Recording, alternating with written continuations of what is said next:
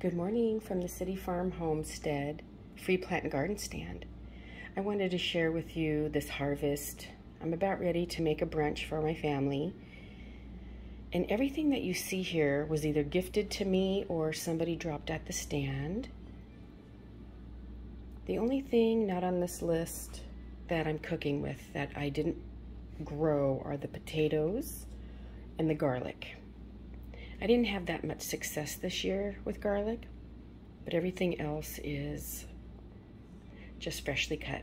The other thing I forgot to add is there's some beets that are going to seed. I did pull those up. I'll probably just stick those on the side. But anyway, also you got to check out this cute little cup I found this morning at my stand. I love it. It is super cute. Thank you whoever dropped that off. I used it to pick the goji berries. Look at that color. They match. So I'm keeping that cute little cup.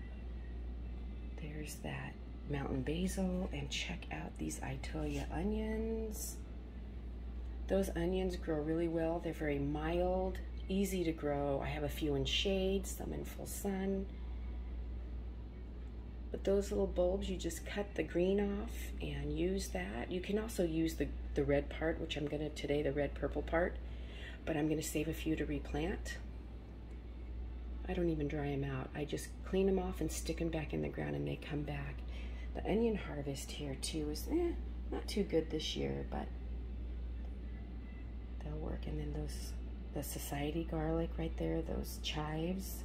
The reason it's called society garlic is because the high-class society people didn't want to have bad breath, so they liked using that for garnish or flavor, but it didn't give the strong garlic